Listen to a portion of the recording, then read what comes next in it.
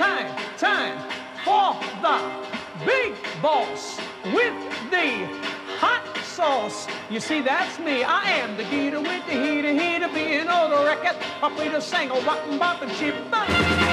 Once again, let me say greetings and salutations to the entire population of this here fantastic nation. My name is the Geator, the big boss with the big hot sauce, and what a show. It's a salute to Street Corner Harmony, and we've got Frankie Lyman along with the teenagers. We've got Little Anthony and the Imperials, and we've got the fantastic Martha Reeves and the Vandellas to kick it off, taking you with the Geator Gold Dancers back to the year 1964. Calling out around the world, are you ready for a brand new beat? Summer's here and the time is right for dancing in the street, dancing in Chicago, the street, down in New Orleans, the street, in New York City, all we need is music, sweet music, baby. There'll be music playing, there'll be swing and playing, and records playing, dancing in the street. Oh, it doesn't matter what you wear, if that song that you are there. So come on,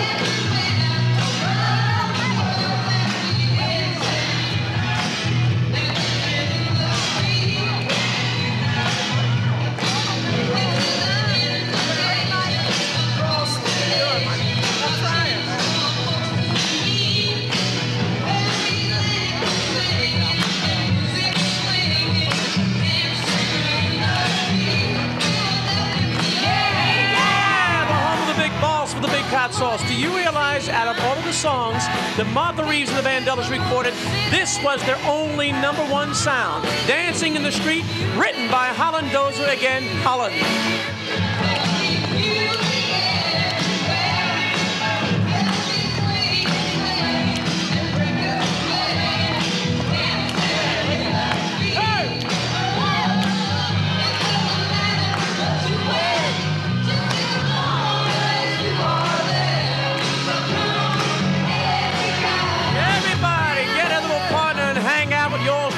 We got a wonderful show for you. Little Anthony and the Imperials, Frankie Lyman and the teenagers. We don't want you to touch that dial. When we come back, we show you how our Geator Gold dancers do a little dance called the Showdown.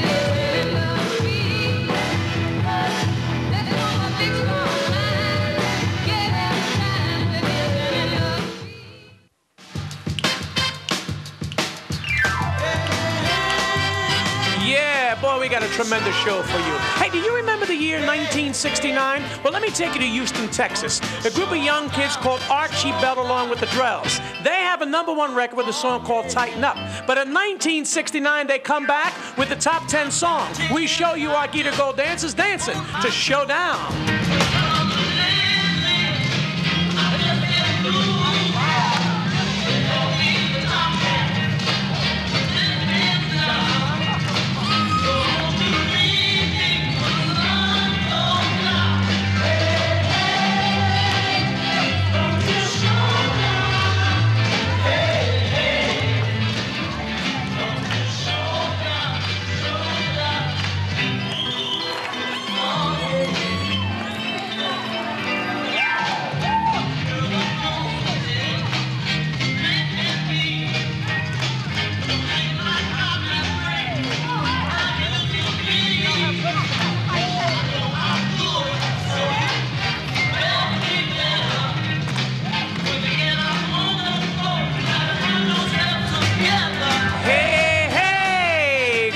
showdown.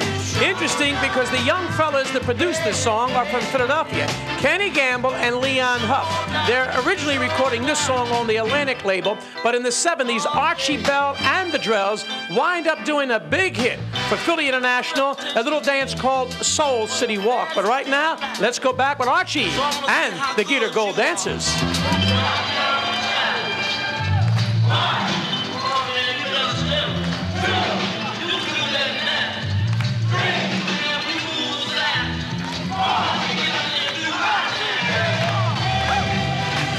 Got to tell you, you keep on watching the show, and I promise you that you will learn all these dances that our Geator Gold dancers do. Showdown, Archie Bell along with the Drells. As I said, the year is 1969. But in 1969, when Archie Bell and the Drells are really hot on the charts, there's a young guy from Brooklyn who began his career in the 50s. It is my pleasure right now to take you to my Geator Phonovision and introduce you to Little Anthony. The Geator with the heater. My man. Anthony, nice to have you aboard. I got to ask you for our folks out there, where do you get the name Little Anthony? Alan Freed. Why? He thought that I was a really small guy because my voice was very small sounding. So he gave me the name Little Anthony. Isn't that something? Talking about Alan Freed, you know, he is the fellow that termed rock and roll, rock and roll. Tell me, my pal, give me your thoughts, because you worked at the very beginning with Alan Freed. Give me your thoughts on Alan. This particular man was something very unique, just as Sammy Davis was, just as the Nat Coles was and the Frank Sinatras, just as I can go on and on all the great people. That very special person comes along and affects us all. He was one of those people. And no one knew at the time that this would happen. History is going to tell us the truth about who Alan Freed was. Hi, everybody. How y'all? This is yours truly, Alan Freed, welcoming you to the Big Beat once again on radio, every night at 10. Anthony, what do you think his contribution was, though, to the recording industry? He opened the way for people like Dick Clark, the Beatles, Elvis Presley, because you imagine going back in time and having the ability to affect time in some time machine and take and pluck Alan Freed out of that whole thing, everything would fall apart. Everything would literally fall down like a house of cards, man. His contribution was absolutely immense. I agree with you. 1958, Tears on My Pillow, a unique sound. Who obtains that high falsetto sound that you have on that record? It was really George Goldner who really, I think, released what I know as the sound, or Anthony, or Little Anthony sound, whatever that is. Yeah, the owner of the label. He was the one that told me to sing like I talk, because I was trying to be a baritone. I was trying to sound hard, just like all the other singers. He said, I want you to sing the songs like you talk. You sound like a little girl, a little boy when you talk. And can you do that? Like Tears on My Pillow. You don't remember me. Like I originally would say, you don't remember me, but I would sing it straight. But he would say, give me more emphasis on the vowels, and you know, like a kid would do it. So I said, you don't remember me, just like a kid. You know, a kid. And that was the beginning of that sound. You don't remember me, but I remember you. It was not so long ago. You broke my heart in two. Tears on my pillow, pain in my heart goes by.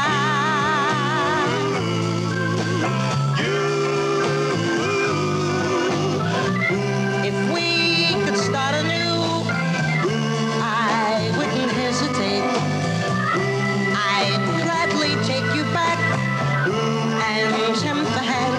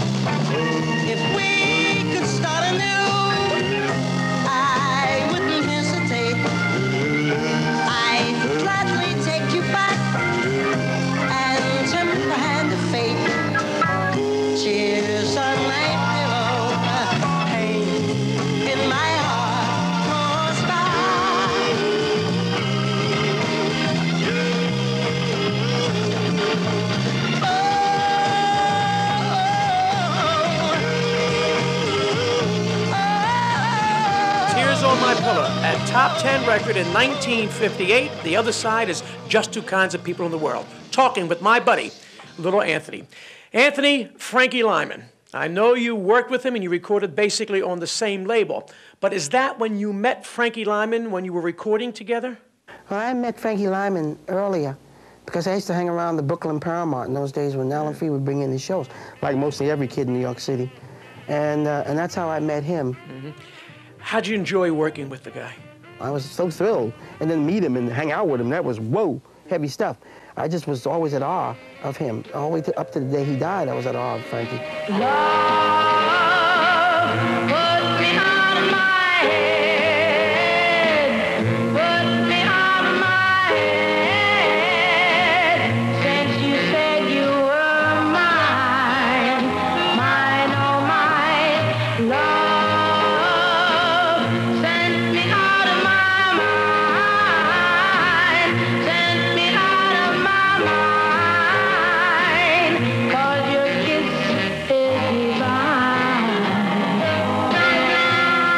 You and me, young and free, soon we'll be riding on a cloud of ecstasy. Oh, love, put me out of my head, put me out of my head, since you said you were mine. You and me, young and free, soon we'll be riding on a cloud of ecstasy. Oh, love, put me out of my head, put me out of my head, since you said you were mine. Mine,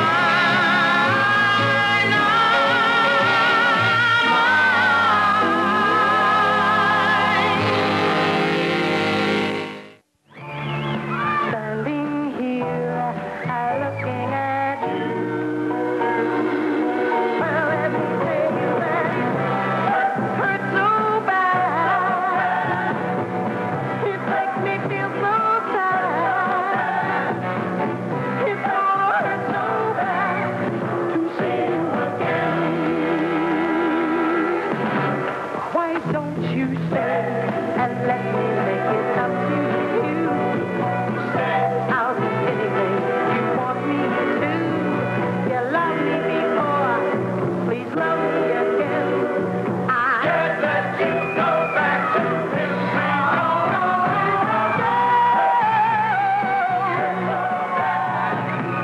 Don't make it hurt so bad.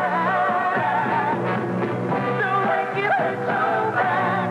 I'm begging you, please. Please don't go back, don't Don't make it hurt so bad. What a magnificent, fantastic arrangement. Top 5, Hurt So Bad in 1965.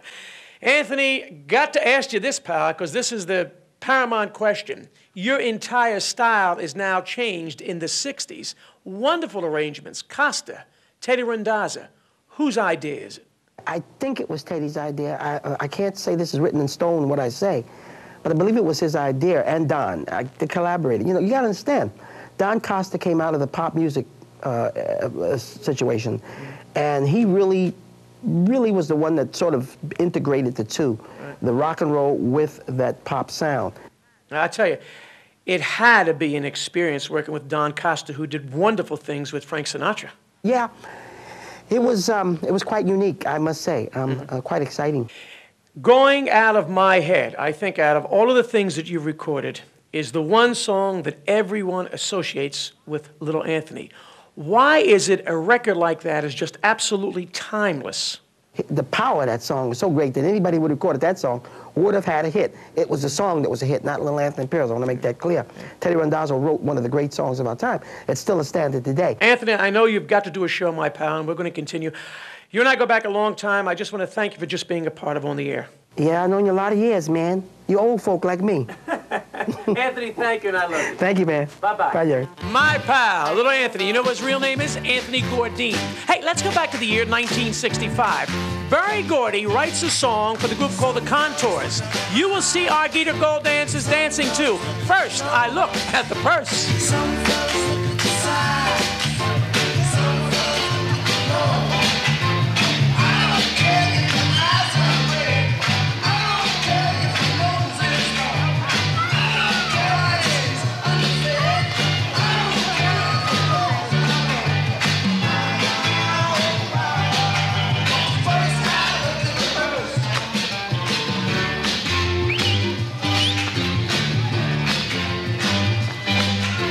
Some folks look at the smile and laugh.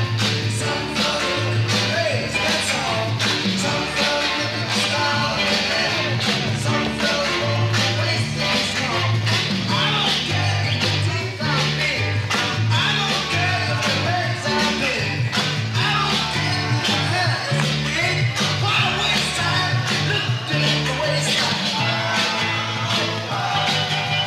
First I look at the purse.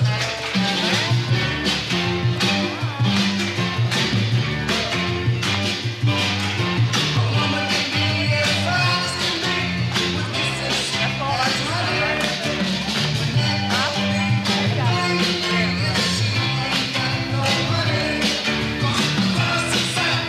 Yeah, that's what I said.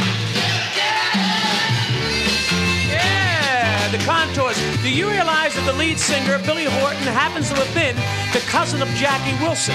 Now, you remember Do You Love Me? Well, Do You Love Me reached the #1 position in the R&B charts. This song on the Billboard chart hit at 28 in 1965.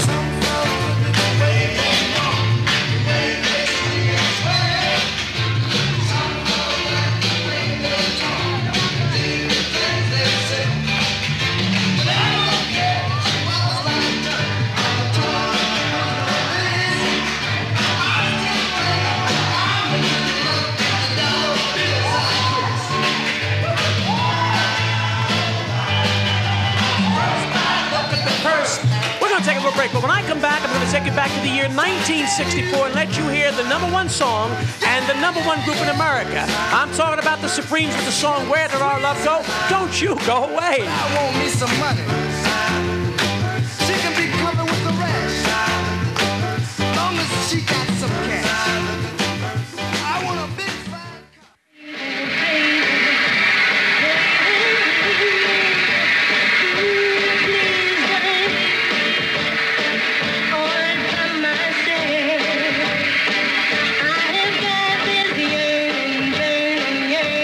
Deep inside me, oh, deep inside.